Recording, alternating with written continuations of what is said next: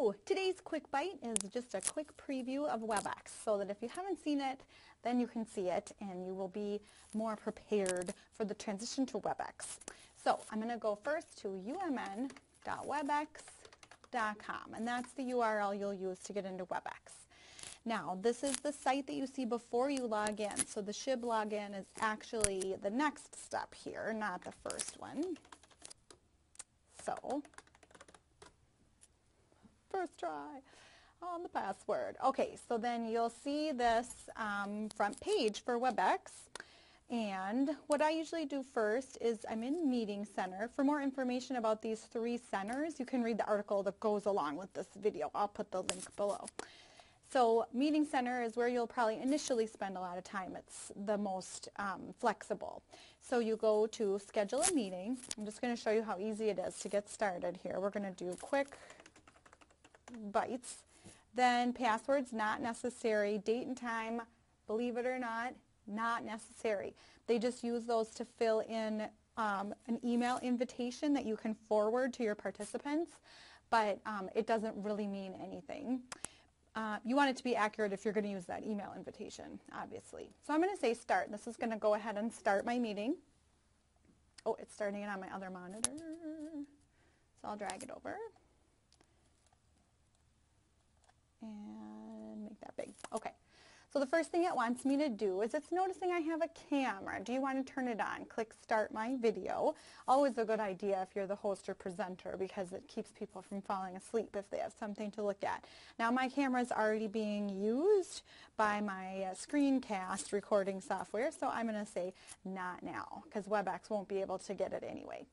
All right, so then I can say connect to audio. This will start an audio voice over IP or VoIP meeting. So, and then that gets your audio going. Now, there's no one in this, so what I'm going to do is join from my phone. So the way that I do that is I've downloaded the WebEx app, which is a quick free download. It goes on both platforms, you know. And then I'm going to enter, the fastest way I found on the app is to join by meeting number. 745-020-544. Join. So it's joining. I don't know if you can see that. So right now it's just, I better just gonna mute myself. Why do I hear myself? Oh, I hate that. Oh, I need it to mute on there. Okay. That won't happen to you because you won't be WebExing with your own phone, with yourself on your computer. So what you see is just the meeting information. If I had any content like a PowerPoint or a PDF, you would be seeing that. I'm going to turn on my video from my phone just to show you how easy this is. And that, let's not look at me. Well, hello, IT Goldie. It's just a pleasure to see you. And let's see, you know, the other main thing is you can chat with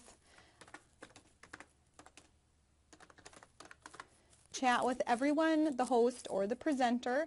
You can tell who the presenter is because they will have the ball, which is the little Cisco logo, which we call the ball. So if I want to give the other Amy Baker the ball, I can't do that because WebEx knows that it's just me because I'm logged in with the same license. I can't outsmart you, WebEx. Now, to upload content, you would do share file. If you want to do a PowerPoint, I do recommend loading that in. Or you can also always, when in doubt, you can share the screen. So share my screen. You can get to that down here too. Share screen, it asks you which monitor, if you're lucky enough to have 2 monitors like me. And that is about it for WebEx. So I hope you have fun exploring. I have had a great time learning this tool, and I can't wait to learn more from all of you.